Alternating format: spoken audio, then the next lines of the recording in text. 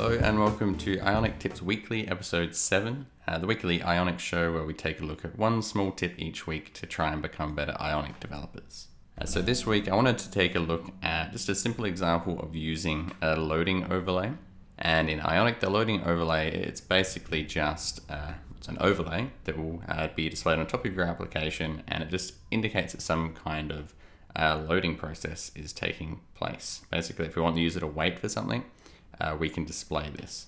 And so I've set up a pretty simple example here to replicate a login sort of flow. And so I just have a login button that's going to trigger this navigation after 4 seconds. So I'm just using a set timeout to do this. Obviously you wouldn't usually use a set timeout to do this, but I'm just trying to replicate what it would be like to make a call to a service, which then maybe goes off and sends the user's details to a server to check their login. And so basically this is just going to create a wait time of 4 seconds before we can trigger our action. So let's take a look at what this process actually looks like now. So if I just open this up in the browser here, if I just click this login button, I click it and nothing happens. And if I just wait around for a little bit, eventually it just kind of, switches over to the detail page, which is like the, we'll pretend that's the logged in view. Now this isn't a very good user experience here because basically what we want to be doing is when the user does something, we want to give them instant feedback. And when I click on this button and nothing happens, it's going to leave the user thinking, what's wrong? Is the application frozen? And it just gives this sort of general sense that the application isn't performing well. So ideally what we want to happen is as soon as they click on this button, we want to do something.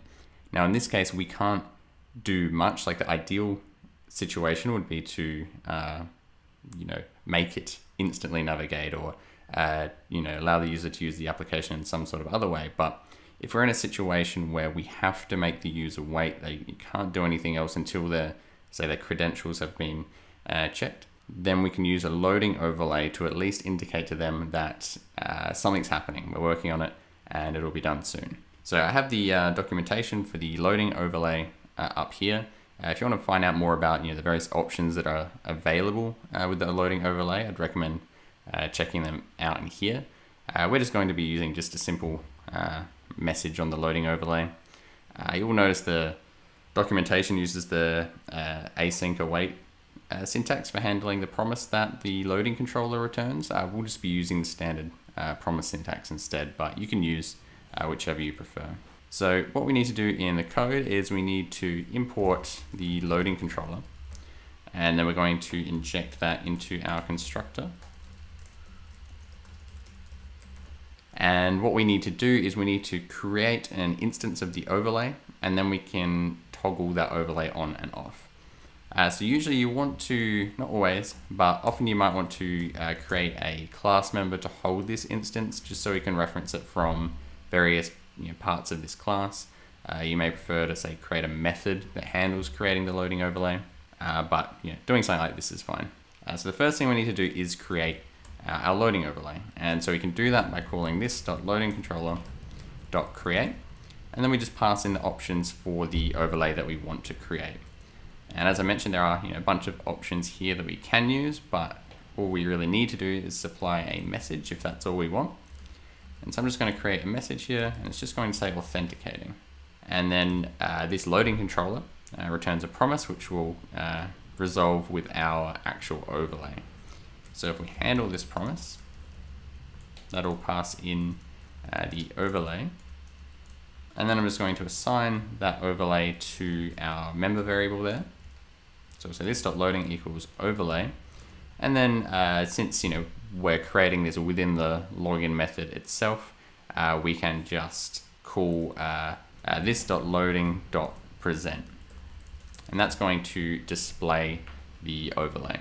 And then all we need to do is whenever we want to hide that overlay, which we would want to do in here, we can just call this.loading.dismiss.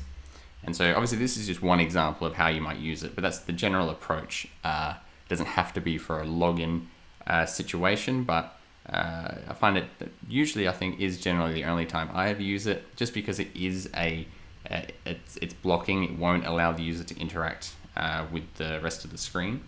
So if it's not necessary, you don't want to stop the user, if you're making a call to a server, you can still let the user use the application without, blocking them with a loading overlay. But in this situation with a login, you might not want them to be interacting with anything during that process. So I find this is probably the most common scenario that it's actually used. Anyway, let's see what this looks like.